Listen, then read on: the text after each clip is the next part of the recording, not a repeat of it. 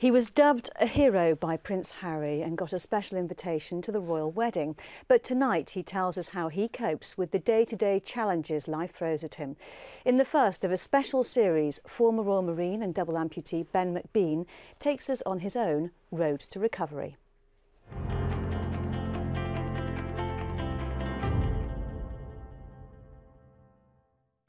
On the 28th of February 2008, we were out on a normal foot patrol as per usual, just clearing our area. And we were running across some open ground trying to go towards the compound to clear it, as you would do. And before I knew it, I was like upside down, falling down. And then when I sat up, my leg was missing. Just crawled around for five minutes. And then the lads kind of came through and rescued me. Then I woke up in the UK with my arm and leg missing. When I first woke up, I was a bit like, obviously a bit depressed, I suppose, and I was it was just like coming to my 21st birthday, and I was just like, what's the point, do you know what I mean? Because I didn't think I'd meet a girl again. Obviously at 20 years old, you know, that's kind of things you think about, women and things like that, you know, because you've got your whole life ahead of you. So at that kind of moment in time, I didn't really want to live, I suppose. I had a little cry on about the second day, for about 10 minutes, with my dad on that left side, uncle on the right hand side. I had a little cry. And I remember going, like, that's the last time I'll cry over that now. And I haven't done it since. I've managed to get my head around the fact that my limbs aren't growing back, which at one stage I did kind of think, I wonder if they will grow back, but they didn't. My mum felt a bit bad at the time because she kind of thought that she couldn't get ill or get old or anything, because I was basically like a newborn baby again. I was young, fit, strong, independent. Went away for like 2 or 3 months, came back, couldn't eat or drink by myself or anything like that, couldn't go to the toilet by myself.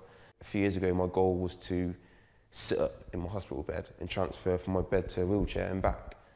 And I worked and worked and worked, and I'd done it. Next goal was to walk, run, eat, drink, cook food myself, which I've done. Then I got discharged. Next goal, think of what you want to do and just go and do it. And that's just the way I've got to keep on going. I can't sit there and dwell on the past. I suppose officially I am disabled and I've got a blue badge and all that palaver.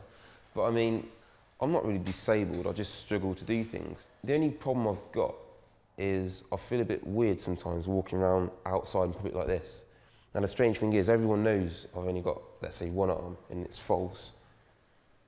But I still have to kind of wear it, I suppose, for the people who don't know, because sometimes I just want to, like if I'm walking around Sainsbury's shopping, I just want to walk around Sainsbury's and just shop without being like disturbed. I wasn't like great with girls before anyway, so when this happened, it was just like brilliant, you know, just not doing myself any favours whatsoever.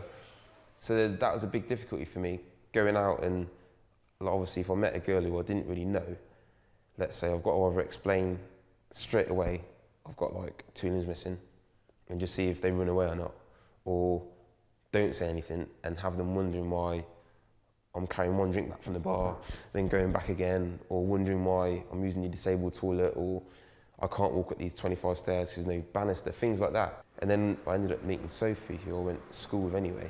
2 years down the line, we're still together. So yeah, it's been great, because that was my main concern. It's hard to not put a big barrier up against everyone and blame the world, if you know what I mean.